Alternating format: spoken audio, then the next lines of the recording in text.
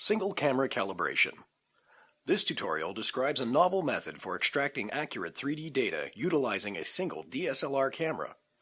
An intermediate understanding of photography and the ability to operate a DSLR camera is recommended. Before we begin, you will need to download the following: Stereo Calibration Wizard, DSLR Remote Multipro, Checkerboard Targets. Targets should be printed on matte paper, not glossy or even semi-glossy stock. Always choose a calibration size that is not less than half the size of the subject matter you plan to photograph after calibrating. Checkerboard targets need to be mounted onto a rigid backing. For targets less than or equal to 8.5 inches by 11 inches, a 1/4 inch thick sheet of MDF or particle board, plexiglass, or other flat rigid material will suffice. For larger targets, we recommend using a lightweight gator board material in 1/4 inch or 1/2 inch thickness. In order to perform a single camera calibration, you will need the following: DSLR camera with lens, a tripod with 3-way head to attach, position, and angle your DSLR camera, tethering software to trigger your camera remotely. We highly recommend using a permanent power adapter for your DSLR camera, a PC or laptop running Windows 7, Windows Vista, or XP. Prior to 3D extraction, we will need to solve for two sets of camera unknowns, the intrinsic and the extrinsic parameters. The intrinsic camera parameters are solved by photographing a checkerboard target of known checker size at varying angles as described within this tutorial. This portion of the calibration needs to be performed only once, provided the camera settings remain unchanged. However, the extrinsic camera parameters for a single camera setup need to be calculated for every stereo pair of photographs, in contrast to the dual camera calibration, whereas the cameras remain fixed relative to one another and calibrated together. The single camera solution requires us to move one camera freeform into two positions. For this reason, we will need to calculate the extrinsic camera parameters for each position prior to performing a 3D extraction. The single camera method described herein is a far more tedious procedure than the dual camera setup. It should be limited to static objects and is less accurate than the dual camera approach. We recommend using a dual camera setup whenever possible. We nonetheless present this method for users limited to only one DSLR camera. A dual camera setup has the advantage of superior accuracy and 3D data, very versatile, requires calibrating only once. A single camera setup requires only one DSLR camera. Disadvantages are that the extrinsic calibration is less accurate and you must calibrate prior to each extraction. Before you can extract accurate 3D data from a pair of photographs, you must perform a camera calibration.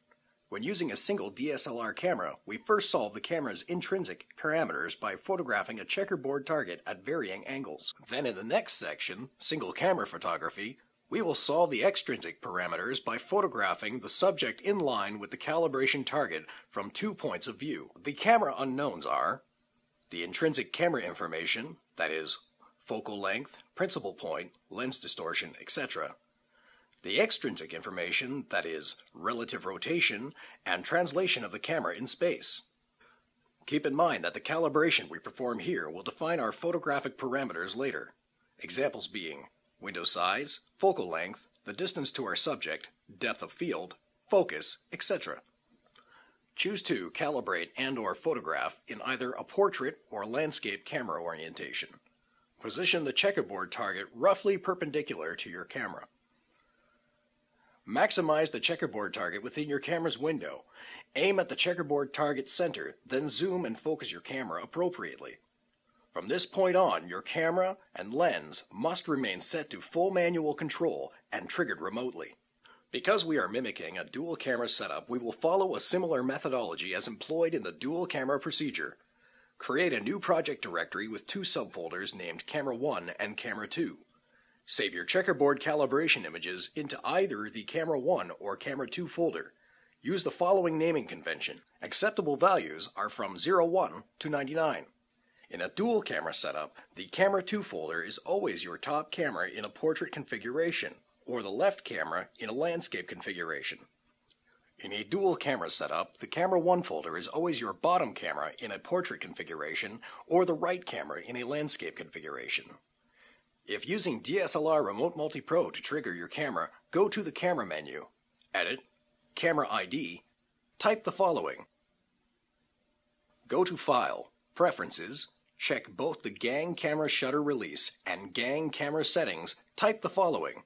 Set the digits to 2. Set your project directory. Take your first image with the checkerboard calibration target roughly perpendicular to your camera. Then rotate the target arbitrarily 20 to 45 degrees, left, right, up, and down, saving the images as you go.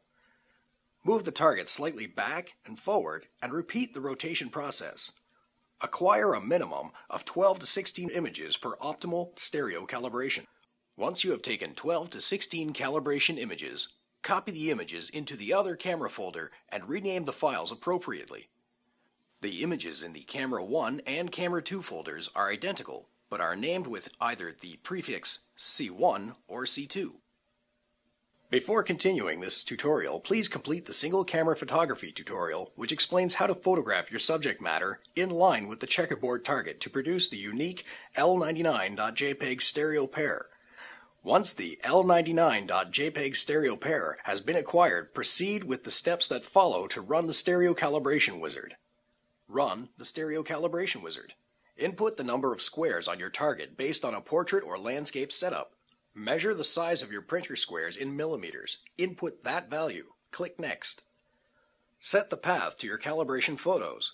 Copy the calibration images to both the Camera 1 and Camera 2 folders. Click Next. Image L99.jpg in the Camera 1 folder and image L99.jpg in the Camera 2 folder are unique and define your camera's extrinsic parameters. Click Next. Check Calibrate K1, K2, and assume square pixels. Click Next. Deselect Use Best Image Pair. Select the stereo pair L99.jpg.